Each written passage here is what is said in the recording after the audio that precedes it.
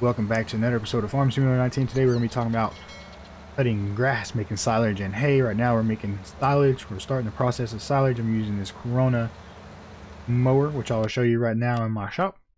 Right there, I didn't want to pay the $380,000 for it for this video. I don't make that much silage. I'll just lease it and get rid of it. Lease it, get rid of it, whatever, keep it around. Just don't use it that much. Got 9.9 meter cut width, which is the largest mower you can buy in the game at the time. It does 15 mile an hour in the field and 24 mile an hour on the street. The only downside is it does take 30 of your slot. You can look in the top left corner, you do have different work modes.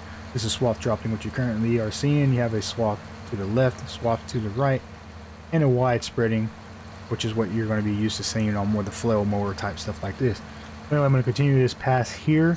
As you can see, as you mow, it puts it into a nice little row, which saves you a step. When you're doing silage, you can do this in 2 passes now. If you're just going to do the silage, if you're going to do the bales, you know it's going to take you 4 instead of 5. It's going to save you a step. Now at this point in the video, you might be asking yourself, "Hey Josh, you said you were going to talk about doing hay too." I am right here. So as you can see, the Corona can also hook up to a teddler. You're going to turn your teddler on. You're going to lower it into the ground. Then you can switch over to your thing here. You can turn your thing on, turn your mower on. You're going to haul butt. 15 mile an hour. You're going to do this all, or actually 11 mile an hour. The teddler slows you down. You're going to do this all in one pass. You're going to cut and teddle at the same time, which is going to save you 1 pass over your field. So if you're going to do hay bales, that's going to save you a pass that way. You're going to even do like what I do, but in the pickup wagon, it's still going to save me a step. Time is money. Money is time. Let me go ahead and finish this field out. I'm going to haul some silage over to my bunker that is empty at the moment. I think actually it's not empty. I think it's got a little bit into it. Let me finish cutting all this up, get some silage in my bunker, and I got another little tip to show you. Oh, one cool little tip: if you do hay and grass next to each other, see right here, this is hay. Obviously, you can tell by the color. You can actually scoop this up and turn it into grass, which is what I'm going to do because I'm out of hay storage in my barn, my silo, whatever you want to call it. It also works for the teddler. If you're teddling, you don't have to get all the grass. It'll turn it in once you pick it up or whatever. It'll turn it into the right product. So, a little short tip there on that too.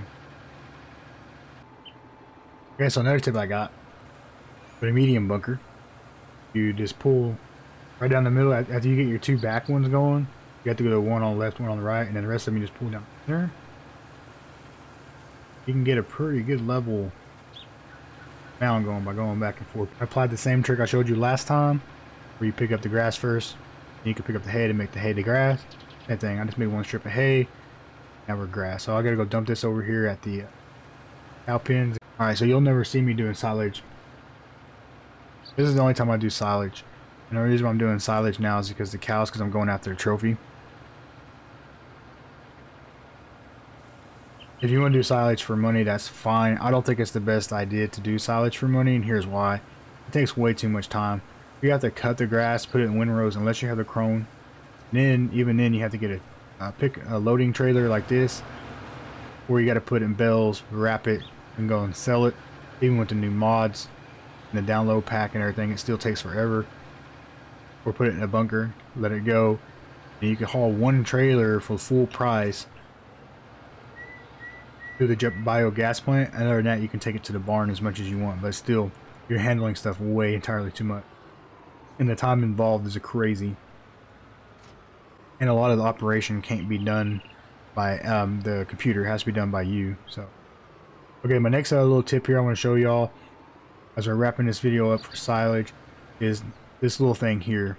And it is called the DSC 180, as you can see in the top left hand side of the screen. So I'm not gonna use it right now. I'm just gonna go back up. I see that's 10, 11. You see how much that takes. If you go ahead and turn this thing on and lower it,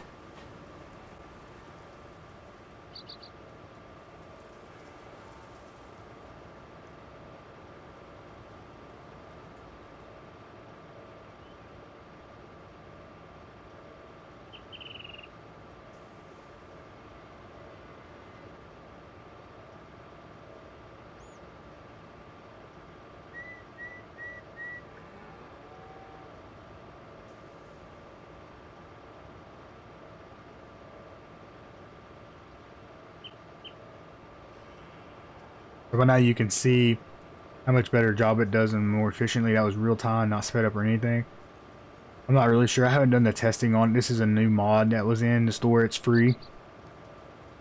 I haven't done any testing on it to actually see what the time comparison difference is on these smaller piles. It's about the biggest I do is about 200 to 300,000. I never fill these bunkers pumping full because I don't use it, need it. Matter of fact, what I do a lot of times is I cycle these fields. I cycle the fields to 24, 25, 26, 19, and 23 back and forth between grass and a crop. Please give me a thumbs up, subscribe, leave a comment down below if you like. Until next time, happy trails.